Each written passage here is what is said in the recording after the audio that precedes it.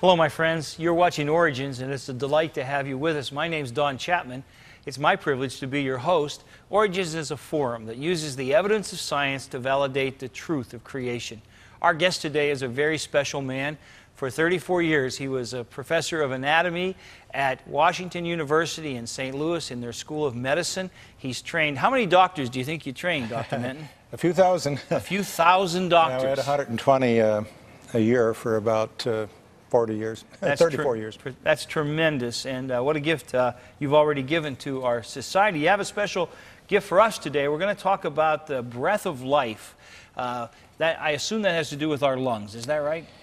Yes, the lungs and breathing. You know, what a great blessing the Lord has given us just to be able to breathe. If you couldn't take that next breath, what would you pay for it? I don't think there's anything in the world we probably take for granted on an average day more than breath itself. But without it, nothing else is worth anything, is it? Absolutely. You see, we use food, and when we use food, we burn it up, just the way your fireplace might use logs. Mm-hmm. And we call that oxidation, when logs burn. And as you know, the log won't burn unless it gets oxygen, unless it gets air. You have to have a draft for the fire. And so we cannot take food that we eat and use that food for energy and to build our body parts and what have you, unless we have oxygen, just like an automobile or a fireplace. And that oxygen comes in through our nose into the lungs, and it goes out into the blood, and that's really what we'll be talking about. Well, you got a lot to teach us about how we breathe, and we're anxious to learn. Well, there it is. This is the nasal cavity. The air is just going to go right in there. But you know, if you live in Minnesota, as I did for a while, and you get into the winter, it gets to be 10 below zero, it actually sort of hurts to breathe at 10, 20 below zero. Yeah, it does. Because that cold air is going to go into your warm body, and the Lord's aware of the problem. Okay. So inside of our nasal cavity, He gave us a radiator and a humidifier. For example, on your furnace, you might have one of those devices where to keep the air from being too dry in the wintertime, it humidifies the air. Well, on the lateral wall of our nasal cavity, we have a couple of little ledges that stick out, and there are blood vessels inside those ledges, and the blood vessels give off heat to pre-warm the air before it goes into the lung, as much as possible. In Minnesota, it can be difficult to catch up. And also to humidify the air so we don't get too dry air going into our lungs. So little radiators right along the side of the wall there serve to heat and humidify the air. When the air has entered into our nasal cavity, it comes down into an area called the pharynx and into the larynx, which is where we speak. And we're going to use that air to speak too, because without air we can't speak. That's what causes our vocal cords to wiggle. And there's a kind of a little fork in the road down here. If the air goes this way, it goes into the trachea, and we are able then to get that air to our lungs. And then there's another path this way where the food goes. And of course we want to make sure we get the food down the esophagus and the air down the windpipe. It's not too comfortable. You get those mixed up. From there we go down the esophagus to the lungs. Now the lungs are interesting structures. We see one on the left and on the right. We have a lung on the right, one on the left. And those lungs are inside of a sac. And the heart is also in a sac. We'll talk about that later. For now we'll talk about the lungs. And that sac around the lungs is important because the lungs are going to be like a bellows. They're going to get larger and smaller that will allow us to breathe. The problem is, if the lungs are moving and they're inside this sac, rubbing that sac could cause friction. So there's a lubricant lining the sac so the lungs do not give off too much heat. Our heart and our lungs alone would overheat our body to the point that we would die. Huh. Were it not for the fact that they are in lubricated sacs to minimize the friction. It's amazing. To get air to come into the lungs from the esophagus, we need to change the size of the chamber that the lung is in. We need to make it a little bigger. And that is accomplished in part by our ribs. The ribs you'll notice kind of droop down. We're looking at the body from the back, and the ribs don't come straight out like this. The ribs rather come down at an angle here, down at an angle here. So right. down See like that, this. And then if you were to stand alongside the body, they also slope to the front. Now I've brought along a really expensive prop to show people here I've got exactly how this works. You can see we've spared no cost. If this is the body, right here, the bucket, this handle would be like our ribs. Notice it slopes down here and also slopes to the front. When we breathe, we have muscles attached to our ribs that elevate the ribs. And notice what happens when the rib goes up, like the bucket handle here, a space develops between the bucket and the handle. And that space is what pulls air in. So we're increasing the space laterally and front to back. Well, there's more to it than that. Across the bottom of the lungs is a muscle called the diaphragm. It's like a dome. And when we breathe, this diaphragm goes down, and that pulls air into our lungs as well. So the elevation of the ribs and the movement of the diaphragm. Now, this is the trachea coming down here. We sometimes call it the windpipe. And the trachea branches into the two bronchi that go into each of the lungs. And there, like a tree, it branches more and more and more. We call this the respiratory tree. One of the problems is we get dust and dirt that we inhale. You know, you have to have an air filter on your furnace. You have to have an air filter on your automobile to get the dust and dirt out of the air. Well, you can imagine how much dust and dirt we are inhaling.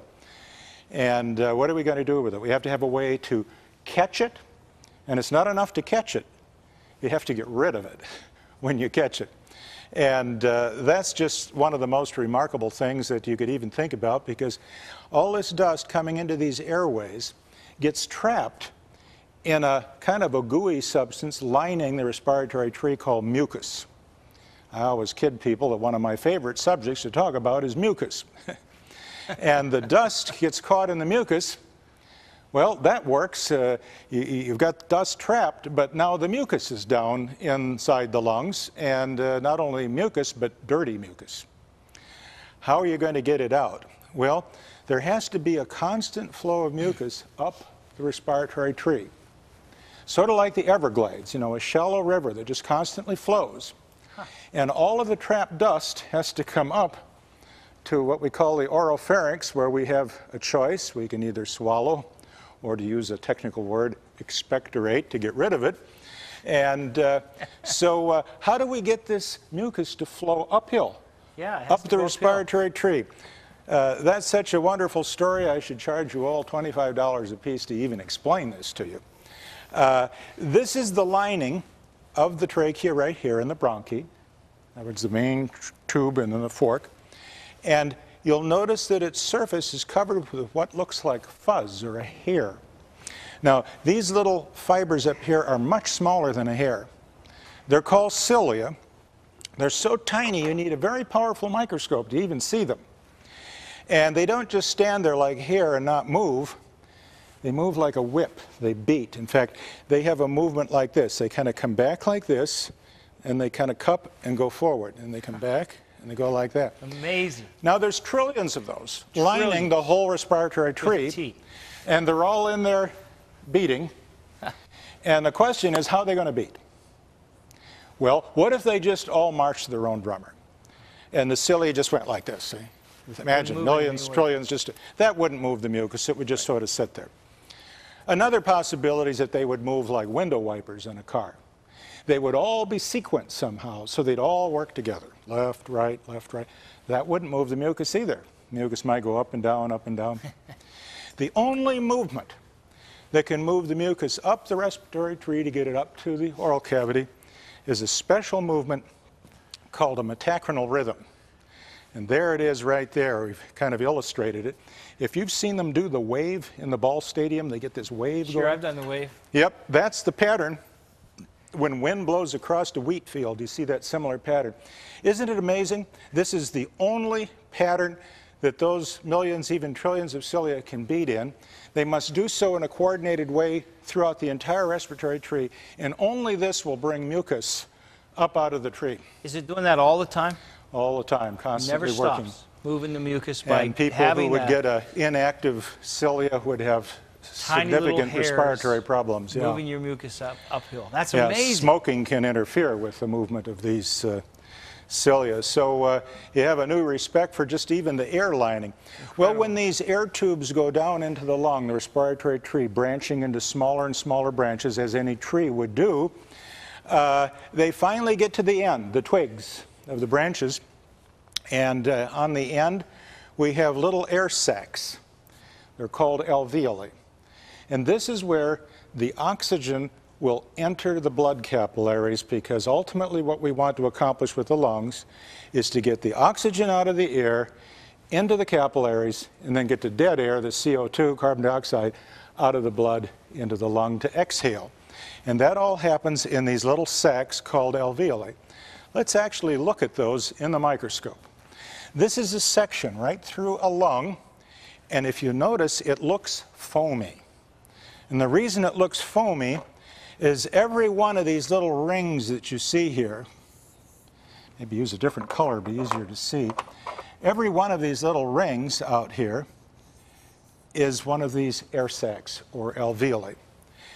So this is a larger air pathway here, like a bigger twig of the tree or a bigger branch, and it branches once here, branches again here, branches again here. And there are several orders of branching as we come out until we get to the end where we have this little cluster of air sacs called alveoli. Let's magnify it a little bit more. Can you see the little individual rings there? Yes, sir. We'll magnify it some more yet. I call this magnifying the Lord. And finally, we get to a point where you can see this would be one of those air sacs, the alveolus. Now, it doesn't look like it opens anywhere, but in some other plane of section. This is a good view of one right here. They're like a bowl. They're shaped like this, and the air can come in from the bronchioles, the little twigs and branches of the respiratory tree. And in the walls of all these little, like air bubbles, we just have a whole network of capillaries waiting to get that oxygen to take it off to the big toe or wherever it needs to go to get the nutrients. Well, this is an interesting picture here where we've taken a piece of lung and cut a kind of a thick section through it. But before we did that, we filled the blood vessels of the lung with a dye. And this is one of those, find a contrasting color, this is one of those little air sacs alveoli here. Here's another one here. And what I want you to notice is just how rich this plexus of capillaries are in there, and that this is what's going to pick up that oxygen, put it in the blood, and get it off to all the cells in the body that require oxygen. Well, if we take an even higher power view of this little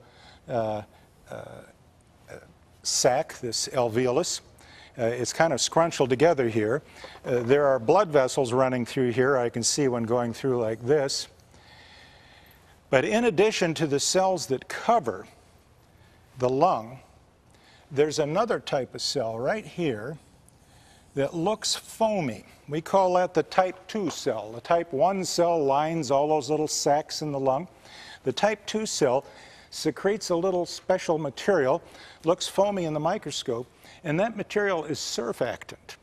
It's basically similar to dishwashing detergent. Really? You see, in order to breathe, the lung is lined with water. It's a little thin coating of water. Now, if you were to take a sandwich bag, put some water in the sandwich bag, you would notice that the two walls would cling together. Yeah. If you took two pieces of glass, imagine two window panes, put some water on it. Put the two plates together. You can't pull them apart. You have to slide them apart. That's because of the surface tension force of water when it's in a thin film. These little air sacs would collapse tight and you couldn't breathe were it not for the fact that your lung is secreting a special detergent, like dish detergent, that breaks down the surface tension, which is what the whole effect of washing detergent is, and allows the lung to stay open. Sometimes What's that called? That's called surfactant. Okay. And it's made by what we call a type 2 cell in the lung. You have the type 1, which gets the oxygen across. Right. The type 2 makes that. How about that? You weren't going to get through this talk today without seeing my grandson. My grandson Hayden was born 2 months premature. He only weighed about 2.5 pounds when he was born. He spent about 2 months of his life there in neonatal intensive care. One of his problems being born this early is that he was not ready to make the surfactant, the detergent. So the capillaries are there to take the air, but the detergent isn't there. Right, the capillaries are there, the lungs are there, the airways there, everything's in place. Okay. The only thing you don't have is the detergent Wow. that keeps these little thin filmy bags from clinging. I didn't realize that. And by making the detergent, they can open up and you can breathe. So they have little tricks where they kind of blow some of the detergent in and they get the cells to develop a little faster. But this is a problem with premature babies, is that they're not ready to make the detergent. Think of it, one little component in our life we don't even think about. Oh, no. Laundry detergent in our lungs, as it were. I didn't know that was the problem. That's amazing. You know, we've got to take a break, Dr. Menton. Don't you go away. We'll be back. We're going to talk about blood when we come back, so you'll want to be with us. Creation versus evolution. You weigh the evidence. The human brain, a marvel of engineering. The brain has over 10 billion nerve cells. It also sends out electrical impulses at almost 300 miles per hour and receives 2,000 responses per second. The brain constantly receives signals from light receptors in the eyes, hearing receptors from the ears, taste buds, heat sensors on the skin, cold sensors, and touch sensors. How can anybody believe this magnificent structure was not designed?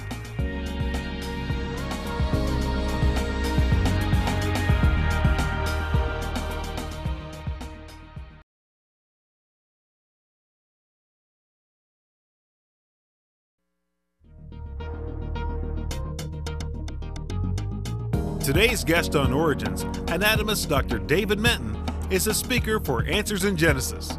Audiences enjoy his well-illustrated presentations on a variety of fascinating topics.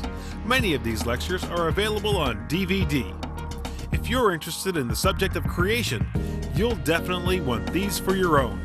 Orders are being taken at 800-778-3390. You can also write to Answers in Genesis, P.O. Box 510, Hebron, Kentucky 41048, or visit the website at www.answersingenesis.org. We're back and we've left Professor Menton up at the board. We've gotten Dr. Menton, we've taken the air and it's come through our lungs and we've showed us how the lungs work.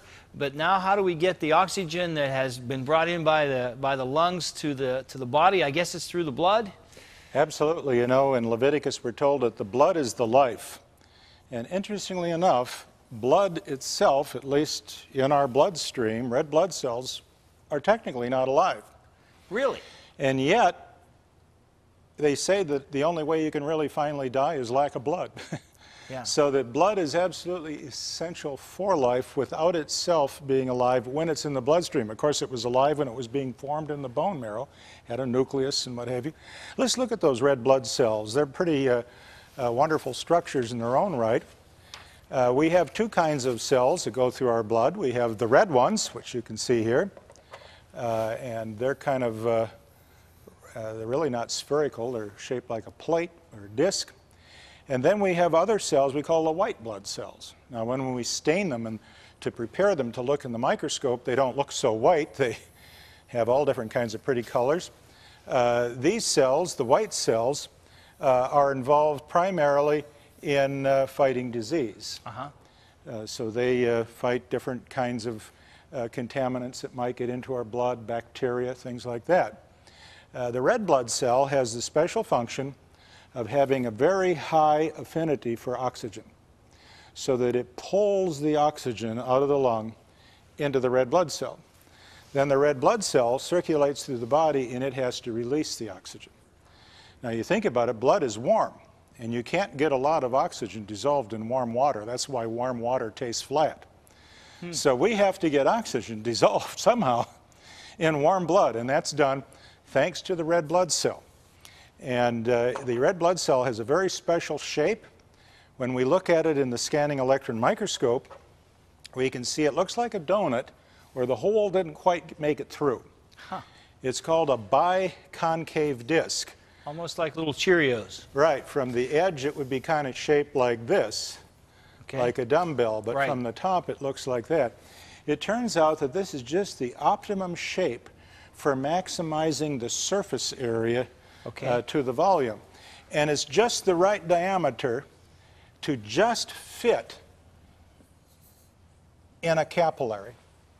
So the smallest vessels of our body are the same diameter. Now, you know, the ingredient in that red blood cell that's so important is hemoglobin. Hemoglobin is the chemical that has the high affinity for oxygen and binds to the oxygen to carry it to the cells of the body. There's a disease called sickle cell anemia.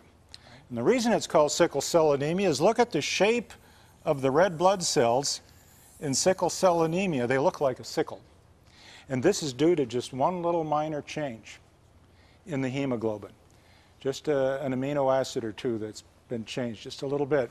And it has that effect on its shape, and when it doesn't have the right shape, it doesn't carry the oxygen with the same efficiency. The hemoglobin molecule is there, but it just has a couple little changes in it, and that's enough to completely change its quality. You know, I've often thought that if the whole of evolution were reduced to just making hemoglobin, without which anything that breathes wouldn't live, Nothing can breathe without hemoglobin. let's just consider the protein hemoglobin. There are different versions of it, about 12 different versions we see in the body, and it's made up of a little over 500 little units called amino acids that have to be arranged in a sequence. And there's 20 different kinds of amino acids, and so we could let those 20 amino acids be represented by the letters A through T. That's 20 letters. Okay. And if we did that, this would be one combination that we put up here. But there's only just a few of these combinations that work out of all of the different ways they could be put together. So if evolution were trying to put it together by chance, how many different ways could we put hemoglobin together?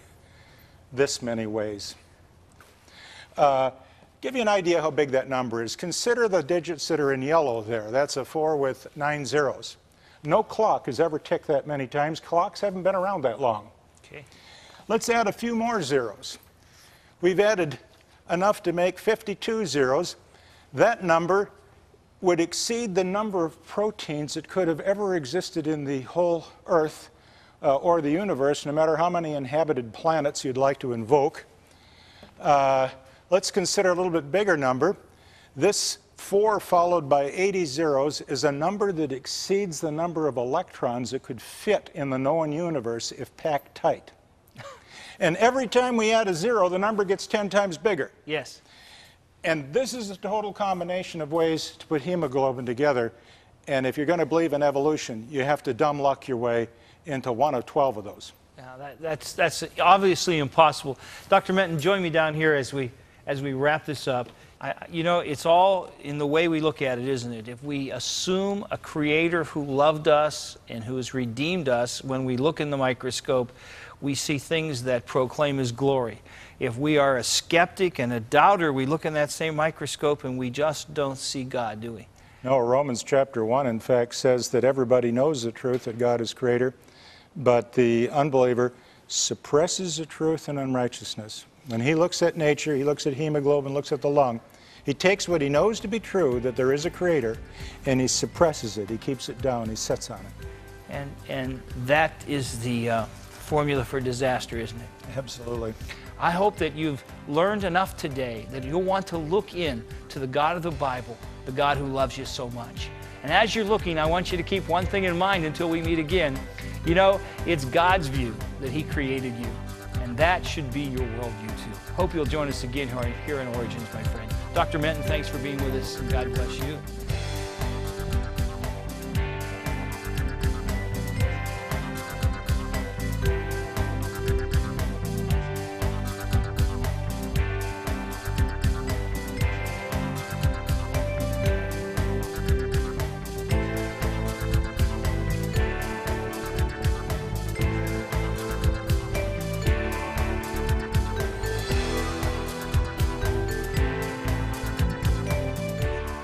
Thank you for watching this edition of Origins. If you'd like a copy of the PowerPoint information presented today, you can download a PDF file of program number 810 from our website at www.originstv.org. Or for a DVD of this series, send a $12 donation to cover shipping and handling and write to Origins Program, number 810, Cornerstone Television, Wall, Pennsylvania 15148.